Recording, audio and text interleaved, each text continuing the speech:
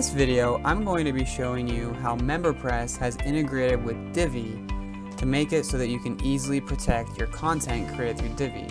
First, I've created this Divi membership and this partial content rule. As you can see, it's connected to my Divi membership. Next, let me show you a page that I've created in Divi for my members.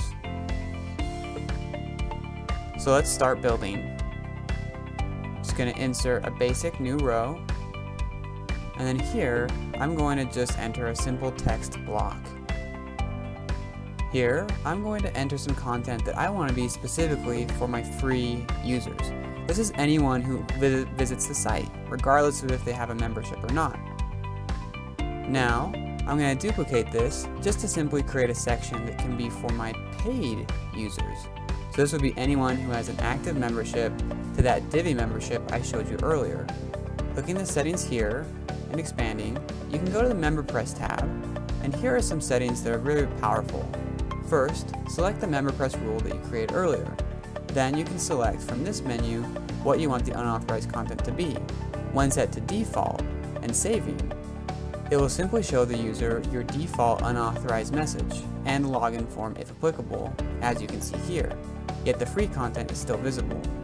Next, going back into those settings and the MemberPress tab, I want to change this to be set to hide instead. Now this will just simply hide the content if anyone is unauthorized, so they don't even know that it's there or that they're missing it. As you can see, the free content is still available, but the rest is hidden.